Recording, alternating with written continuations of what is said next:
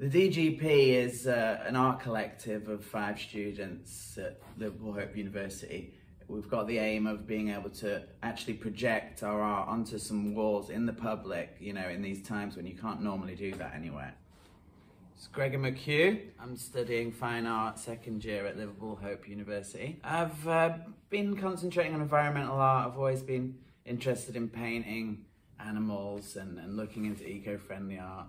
I've done a lot of liner cuts and screen printing, and recently been doing some large-scale paintings. My part of the group are going to be, I've been doing a lot of satirical cartoons. So my name is David Powinski and I am currently studying in Liverpool Hope University. So at the moment my practice is to create painting works that we refer to collective memory and blurry images.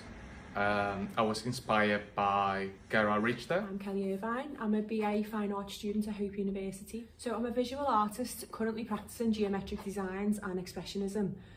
Also experimenting with light, paint and alternative lighting products with a particular interest in the human psyche and the 5 senses. So during the DGP exhibition, I'm going to be exhibiting something called She Comes in Colours, which is an experiment with water, paint and light, and I'll be filming it and linking it to human behaviour and compatibility using basic colour theory.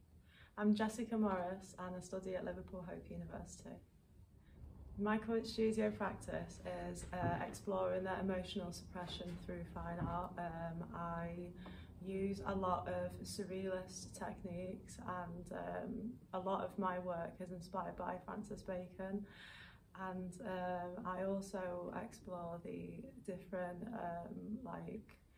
ways I can portray suppressed emotions through painting like Francis Bacon did, but also I write a lot of poetry as well, and I've been integrating that into my work. As a lot of my poetry, I use a lot of automatic techniques. I am going to be contributing my painting that I have done. It's an oil painting and it is called In Between Hello and Goodbye. It is 6 foot by 7 foot and it is my longest ever taken painting. And a lot of those different sections of paintings are based on lots of different poems I've done, and I think that's one of the most special works I've done. So, hi, it's Matt Luce here, a student of Liverpool University. I'm just going to do a quick video showcasing my work for my digital art project. So the first painting is of 2 heads.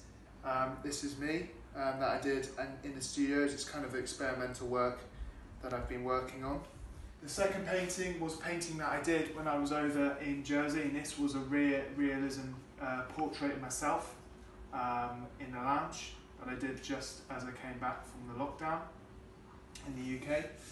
The third painting was another experimental painting from a contemporary artist that I looked at, and I used water to kind of spread over the painting. That's why it's got like a wavy effect on it.